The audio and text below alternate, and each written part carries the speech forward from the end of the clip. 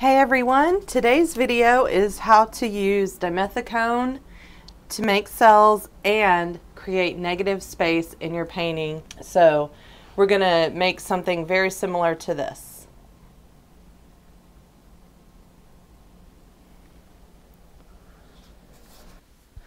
Hi everyone, this is Fezio, and today I'm going to be doing a negative space dirty pour with Dimethicone canvas using Artist Loft metallic paint. So I'm going to use metallic leaf green, metallic red, metallic lemon yellow, metallic blue, and metallic orange. Okay, and then I'm also going to be using some Glidden Pure White Base 1 for the background color, and then intermixed with the paint. So let me start with one that's open. I think the green is. So I'm not going to use a whole lot of paint, just a little bit in there like that. And I'm going to get these mixed up.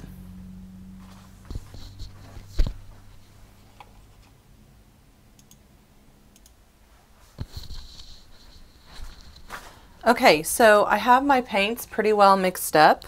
I'm going to show you the consistency after I fix the autofocus.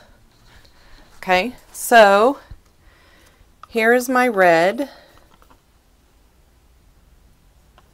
Okay, you should be able to see it coming off the stick.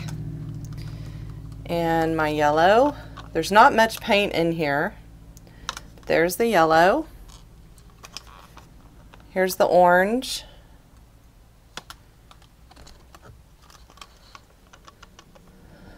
The blue. And my green. All of these are metallic colors. There's really not much in there. Okay, so I'm just going to add a little bit of Dimethicone to each one. That was probably too much. That's like 3 or 4 drops. Okay. So the Dimethicone is in. I have another container of white that I'm going to use to put in between the colors, and hopefully the paint isn't too thin or too thick to produce cells. I might just water it down just a little bit more, but I don't want it necessarily to blend with the white underneath. Okay, my orange, I have to mix that in. Actually, the orange is probably runny enough. The blue, blue's okay. Yellow, yellow never wants to mix. Yellow's okay. The green, excuse me. The green's okay too. Okay, so I'm just going to set these aside.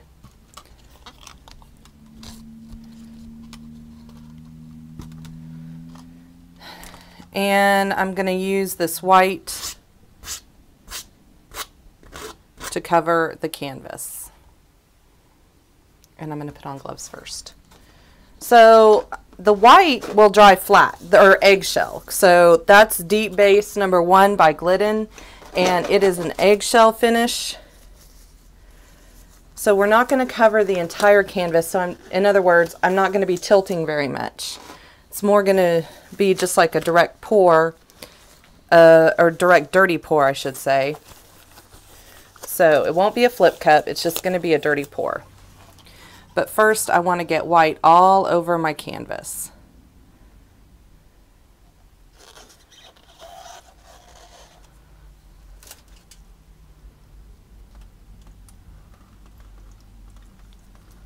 And I want it to kind of go down the sides because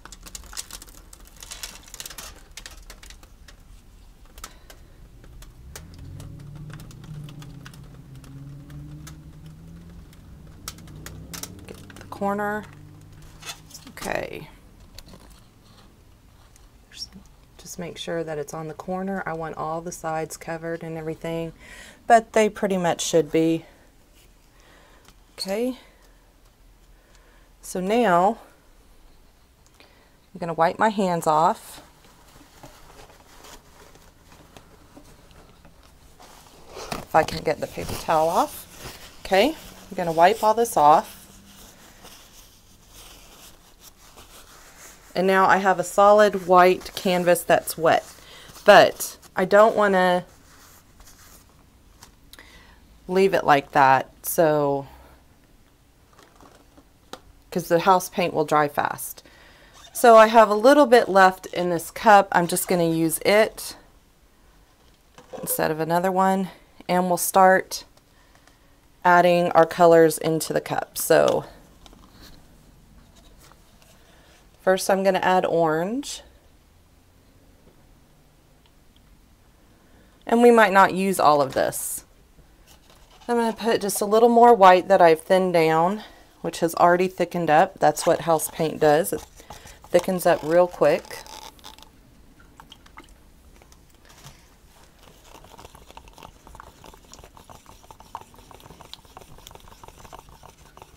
Okay, so a little more white in my cup, not a lot, just a little bit on top of the orange. Then we'll add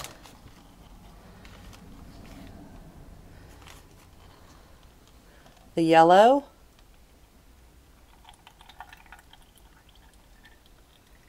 just directly in the middle. A little more white.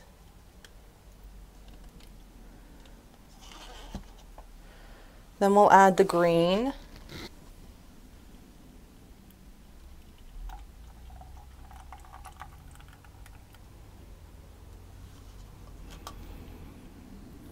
A little more white.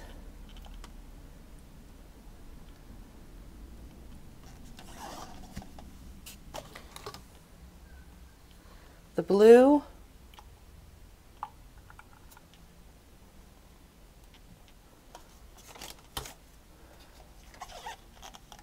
White. And there are cells in there. And then the red, I'm just going to stir it again real quick. Then my red. So I have plenty of paint in the cup. And I brought my torch in here. I'm going to let this sit for 1 minute to the side. Okay, so my paint is still nice and wet on the canvas. I don't want to wait too long, and normally I don't do this, but I'm just going to give it a little stir like that. That's what it might be what it looks like. Okay, here we go.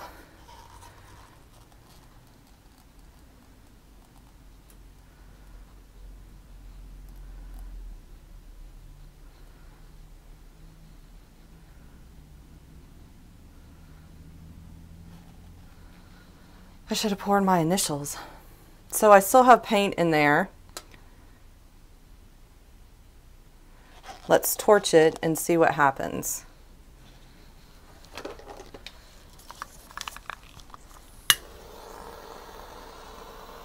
As you can see, those nice cells starting to form.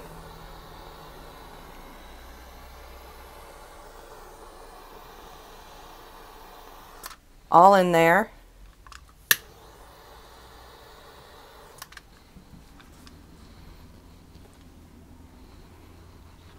I still have more in the cup. So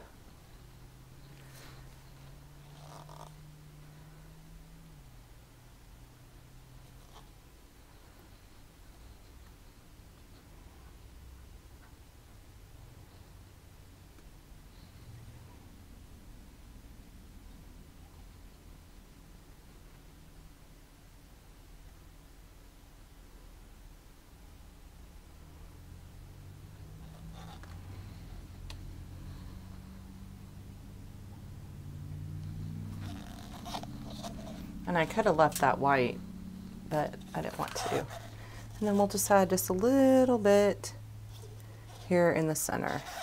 And that wasn't supposed to be there, but it adds character.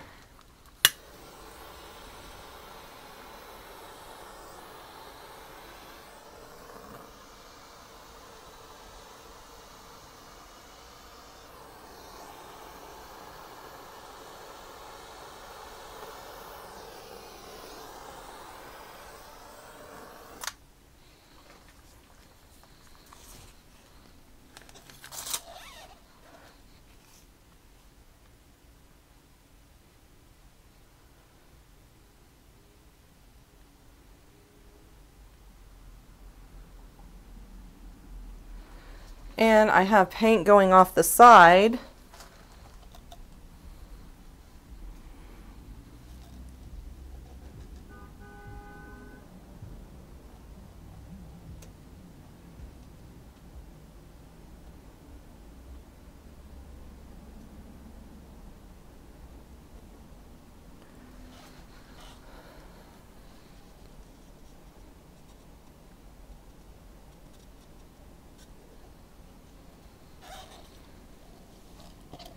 Not sure if this looks like anything, but definitely the stuff I poured out first looks different than the stuff I poured out the second time.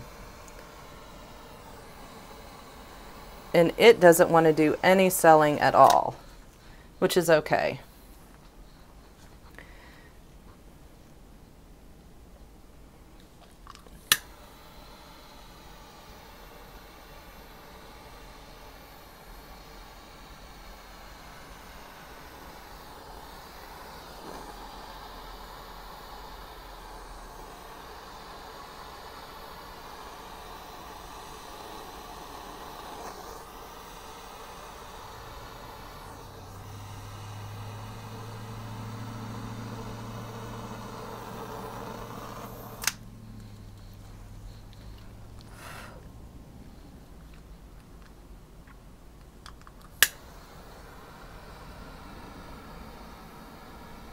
What's happening is the white's staying on top, some of the other colors are going underneath, and it's bleeding under the white, which is causing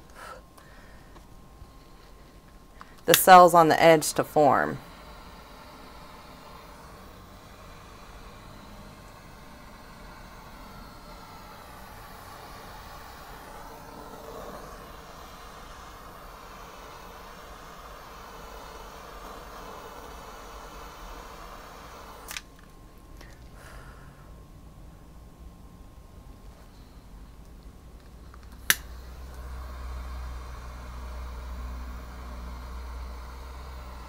When I see it peeking out from under there,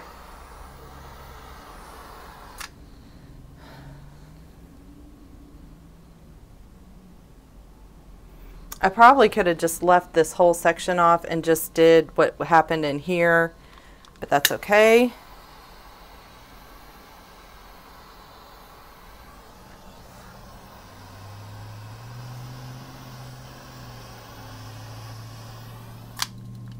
All right, so there you go.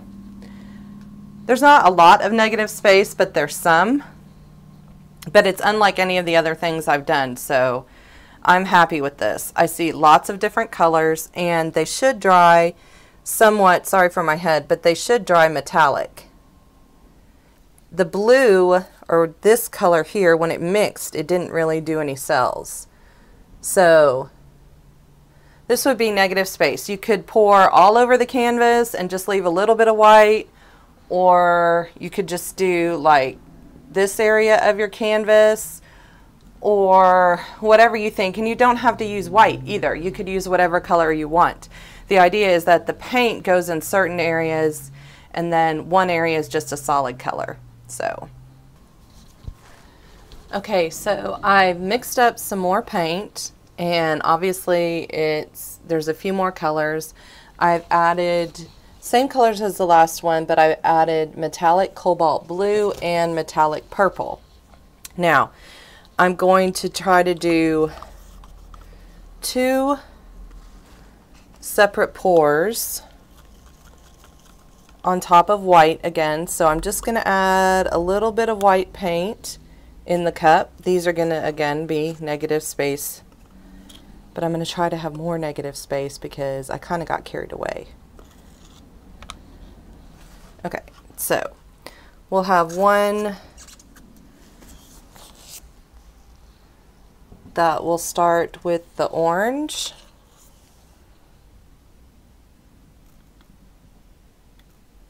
And again, this is probably, oh, you know what?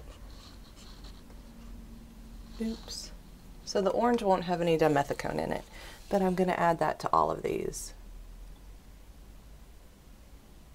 Just a few drops. So there's no dimethicone in the orange. Not good, but that's okay. And I'm going to quickly change this glove out for one that doesn't have dimethicone on it.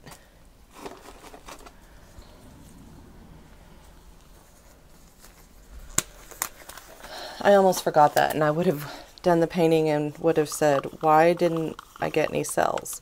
Okay, so there's already orange in there with the white. I'm not going to stir it. I don't need to stir that one. Didn't put anything in it. Yellow.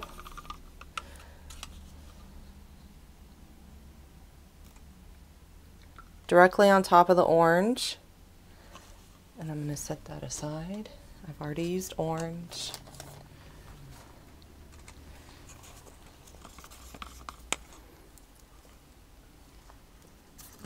The large cup of white is for my, just a little bit of white in there. And then I'm going to add my red.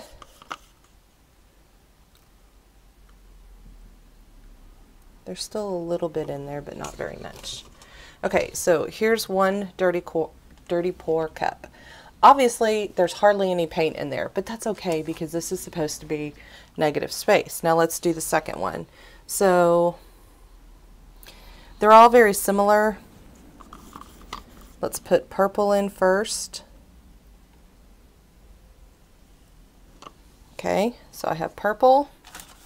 Put that to the side.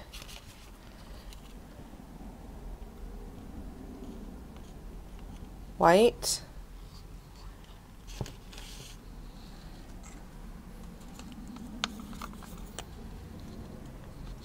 Let's put this cobalt blue in.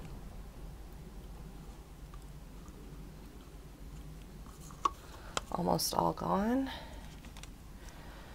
And I'm putting more white in here because these colors, I don't want them to blend together too much, but I'll put the blue next. After I just drop that in. Okay, blue. Maybe I'll have to do two. A little more white.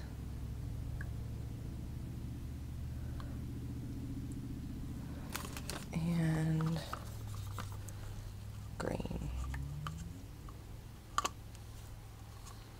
Okay, so now I have twice as much dark paint as I do light paint. And here's my cup. This is a dirty pour, but also a direct pour because I'm just going to pour it onto the canvas.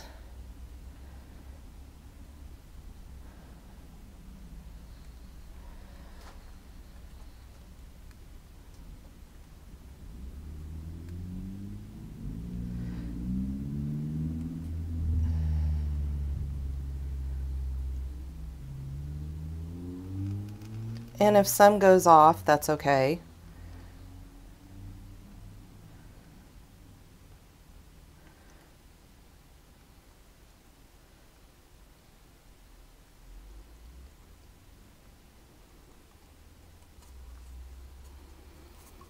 Okay. And up at the top,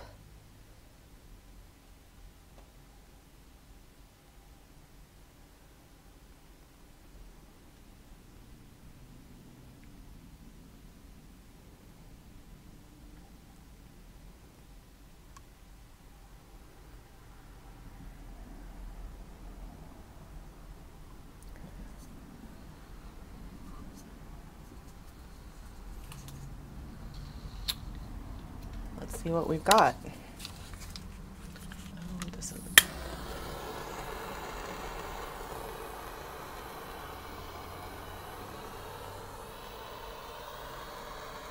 So I'm not getting as many cells as I did with the last one.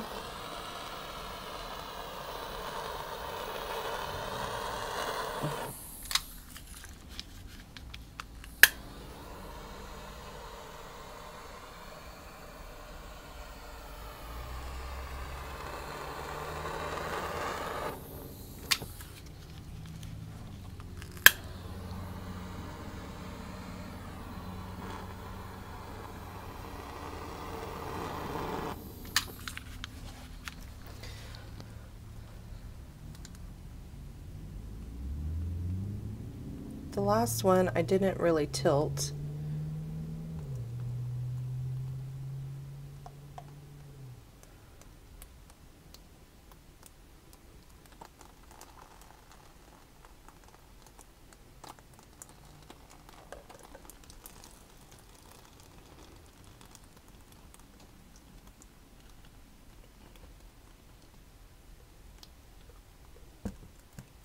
But you can see that made those cells really increase in size. And now I have color all the way down the canvas.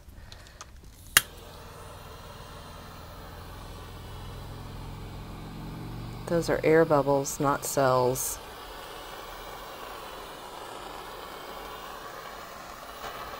Those are cells. What happens is it totally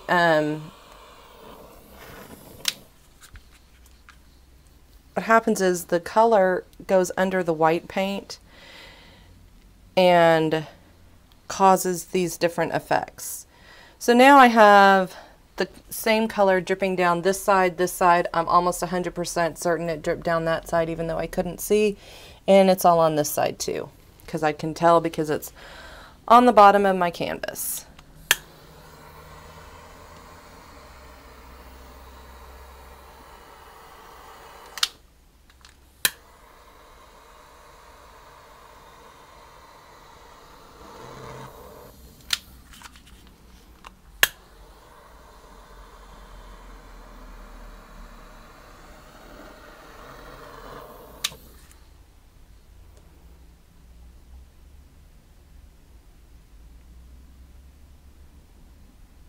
So this part down here is really nice. It's almost like less is more.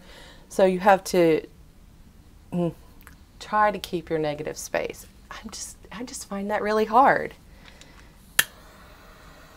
You guys are probably going to be much better at this than I am.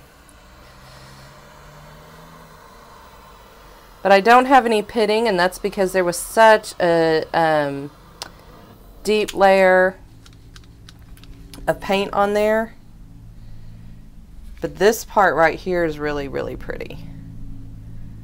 And then we have strong colors here and strong colors here as well.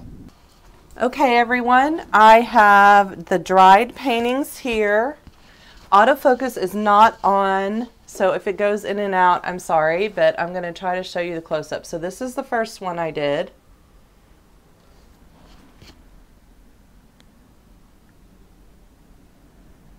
Doesn't really focus unless I get it right up there. And you can see some of the details and how nice and colorful it is. I basically have to get the camera, get it right up on the camera, and it's still not even focusing. So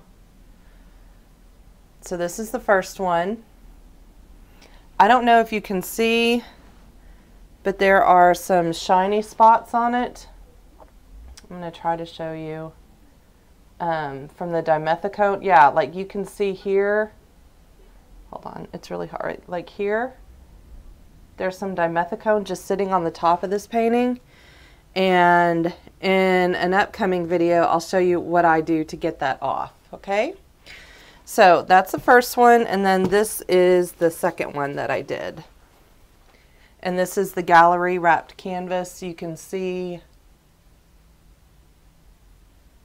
it going down the sides.